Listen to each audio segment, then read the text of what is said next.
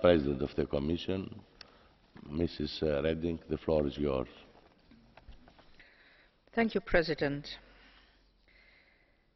I agree with all these men and women who have stood up in this House in order to speak up against violence, against the negation of human rights of women, and against the crime, a most commonly committed crime, against 50% of our population. Now, and because I agree with all of you, I also agree with all those who are outside of this House. And that's why on the 14th of February, I will be proud to be one of the billion people around the world who will race on V-Day with a global movement to end violence against women, in order to say clearly, no, we don't accept it anymore. And no, we would like our legal systems to function. And yes, we would like our practitioners to get special training.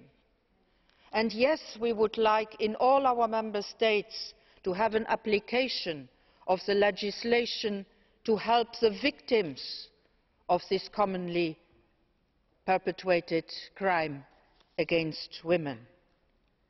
And yes, I would like to tell them we are not only there to protest or to use words against crime. No, we are there to act. We are there to act, for instance, when our member states do not ratify the Council of Europe's Convention. And this is the first international instrument which is legally binding. Now, ladies and gentlemen, 17 member states have signed it. Only one has ratified it, Portugal. So I ask all of those here who are not Portuguese to go out to their government, to go out to their national parliament, to go out to their media and protest in their member states. Why on earth have our member states not ratified the first international legally binding instrument against violence against women? Why on earth? What are they afraid of? Do our legal systems in our member states work or don't they work? Because if they work, then no member state has to be afraid about ratifying the Convention of the Council of Europe. Yes, we need action. We need action, for instance, that all the good work which has been going on since a long time in the Daphne programme, whatever you call it, can continue. Are we going to stand up if some want to cut the money of the actions inside the Daphne programme? I myself have left the money which is available as it is, and I have added to this the money from justice, because yes, we need action on training our justice practitioners so that when they are confronted, and they will be, even if we speak up and even if we make one more resolution, there will be the violence. So we need the justice practitioners to know how to treat this violence. And we need that those who perpetrate this violence understand that they cannot run unpunished, and that we know that the victims know that they will have a helping hand. So yes, we do need action. And I would like to tell all those also who say we do not only need action inside the European Union, we need also action outside the European Union. Yes, and that is why my colleagues Ashton, Georgieva and Piebalgs, who are responsible for allowing the money to go out and to help the projects which help the women, that they have united their force in order to speak up.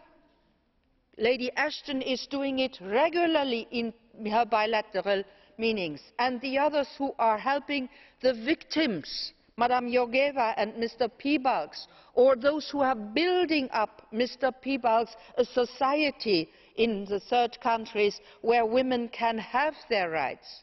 Yes, that is action, ladies and gentlemen. And then you asked me supplementary action. You asked me a strategy, and you asked me a directive on violence with minimum standards. Well, I would like to tell you, did you listen to what Madam Petikainen has just said? She underlined that unfortunately it's not possible to have a directive on violence with minimum standard because this area does not fall into the EU competences. Look at Article 83 of the treaty and see what is possible to be done under this article. And then look what you have on your table, what has been done so far, and you will see that we have the biggest strategy which we ever had, a strategy of action, a strategy taking action in favour of victims, important laws which have agreed and which have been published already in the official journal, because you have done your work here.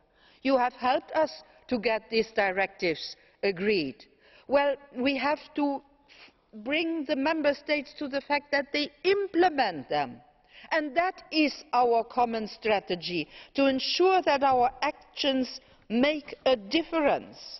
And to maximise the impact, we will keep focusing on concrete action in areas where we do have a clear legal basis, and that will bring the tangible results. Because, you see, those women who are victims, we do not help them if we have another beautiful sentence and another beautiful sentence. They need clear action in our member states, and the actions we have prepared them. The protection of victims of gender-based violence, which is included in the directive on the victims, and which has been quoted in different terms by many around this House, saying that we need to do here, we need to do there. Well, all the possible action is included in this directive. So what needs to be done, also for helping the specific cases which have been brought to our attention, and all these specific cases are a crime, are a scandal that they happen.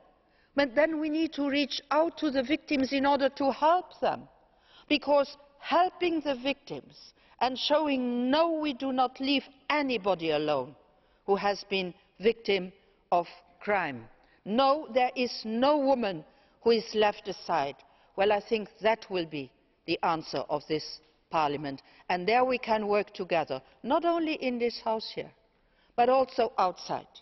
And I think it is one of the very important things which each of you in his or her member state can also bring out in front of his or her media, in order to say that yes, there is a scandal, and the main scandal is that the laws which we have all been deciding together are improperly implemented, and that the legal professions are not properly trained in order to implement the laws in such a way that there should be no more women who would say, yes, I was ill-treated, yes, I was raped, yes, I was punished, although I hadn't done anything, and nobody helped me. No, we have the laws in order to help them. So help me implement the laws in the member state.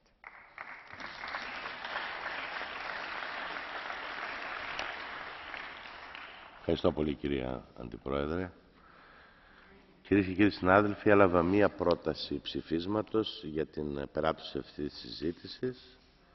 Η συζήτηση έληξε. Η ψηφοφορία θα διεξαχθεί την Τετάρτη στις 11:30 το πρωί.